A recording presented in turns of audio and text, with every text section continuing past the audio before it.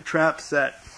On Saturday morning, John B. Winters sent verbal word to the Gold Hill Assay Office that he desired to see me at the Yellow Jacket office. Though such a request struck me as decidedly cool in view of his own recent discourtesies to me, there alike as a publisher and as a stockholder in the Yellow Jacket mine, and though it seemed to me more like a summons than the courteous request by one gentleman to another for a favor, hoping that some conference with Sharon looking to the betterment of mining matters in Nevada might arise from it, I felt strongly inclined to overlook what possibly was simply an oversight in courtesy. But as then it had only been 2 days since I had been bruised and beaten under a hasty and false apprehension of facts, my caution was somewhat aroused. Moreover, I remembered sensitively his contemptuousness of manner to me at my last interview in his office. I therefore felt it needful, if I went at all, to go accompanied by a friend, whom he would not dare to treat with incivility, and whose presence with me might secure exemption from insult. Accordingly, I asked a neighbor to accompany me.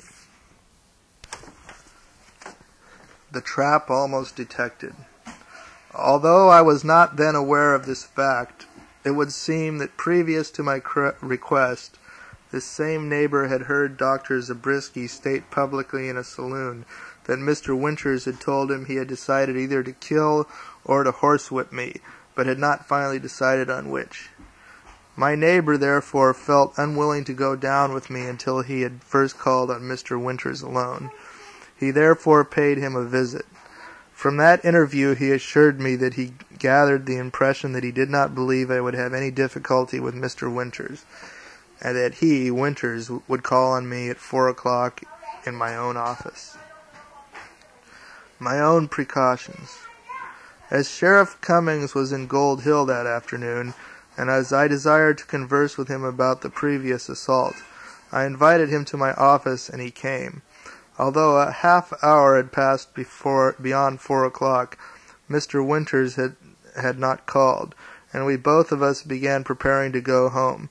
Just then Philip Lynch, publisher of the Gold Hill News, came in and said blandly and cheerily, as if bringing good news, "Hello, John B. Winters wants to see you." I replied, "Indeed. Why, he sent me word that he would call on me here this afternoon at 4 o'clock. "Oh, well, it don't do to be too ceremonious just now. He's in my office, and that will do as well. Come on in. Winters wants to consult with you alone. He's got something to say to you." Though slightly uneasy at this change of program, yet believing that in an editor's house I ought to be safe, and anyhow that I would be within hail of the street, I hurriedly and but partially whispered my dim apprehensions to Mr. Cummings, and asked him if he would not keep near enough to hear my voice in case I should call. He consented to do so while waiting for some other parties, and to come in if he heard my voice or thought I had need of protection. On reaching the editorial part of the news office, which viewed from the street is dark, I did not see Mr. Winters, and again my misgivings arose.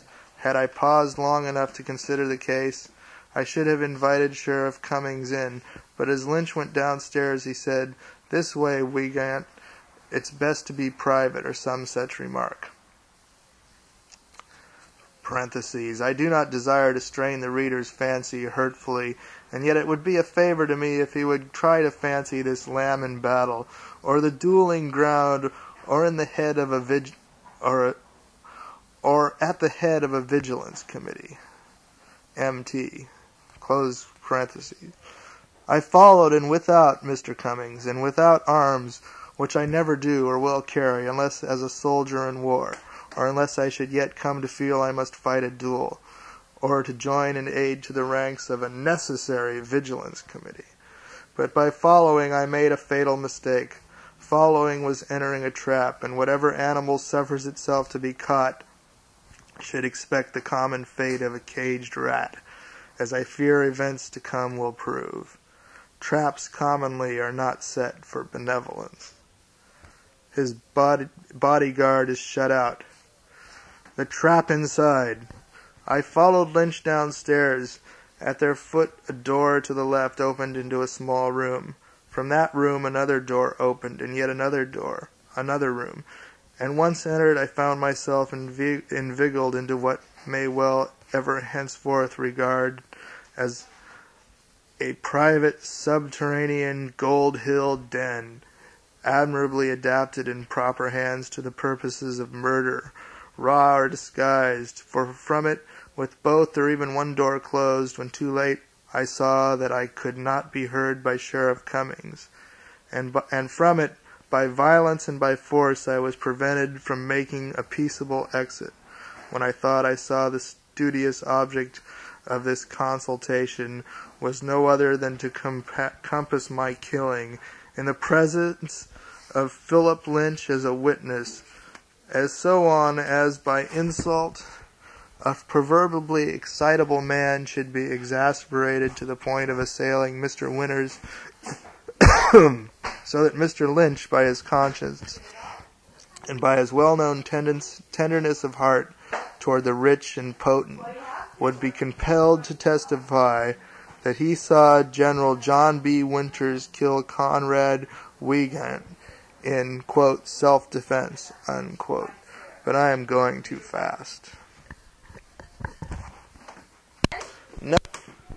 Our host, Mr. Lynch, was present during the most of the time, say a little short of an hour, but 3 times he left the room. His testimony, therefore, would be available only as to the bulk of what transpired. On entering this carpeted den, I was invited to a seat near one corner of the room. Mr. Lynch took a seat near the window. J.B. Winters sat, at first, near the door, and began his remarks essentially as follows.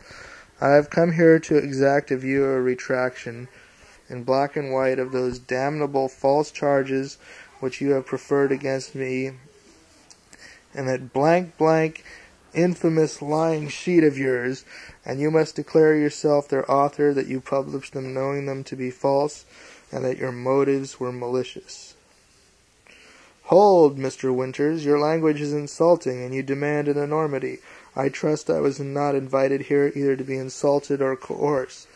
I supposed myself here by invitation of Mr. Lynch at your request. Nor did I come here to insult you. I have already told you that I am here for a very different purpose. Yet your language has been offensive, and even now shows strong excitement.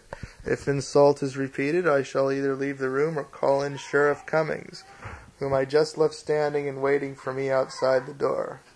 No, you won't, sir. You may just as well understand it at once as not. Here you are my man, and I'll tell you why. Months ago you put your property out of your hands, boasting that you did so to escape losing it on prosecution for libel.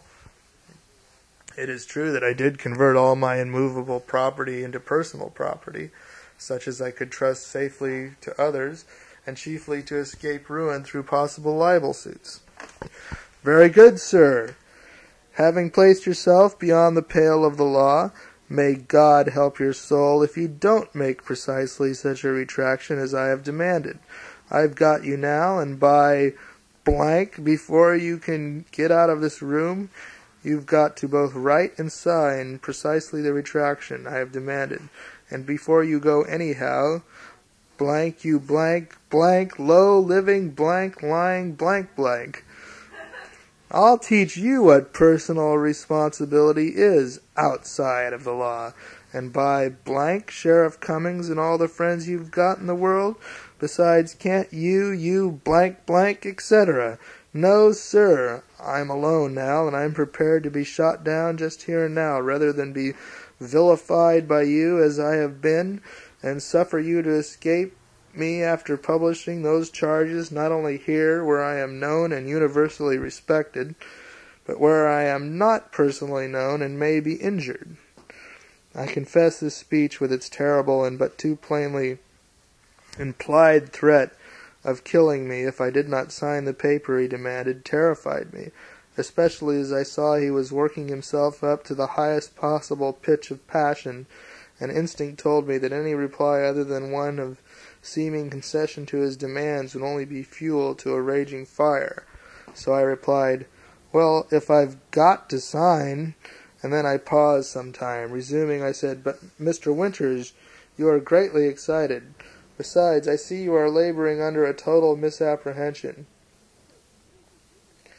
It is your duty not to inflame, but to calm yourself. I am prepared to show you, if you will only point out the article that you allude to, that you regard as charges, what no calm and logical mind has any right to regard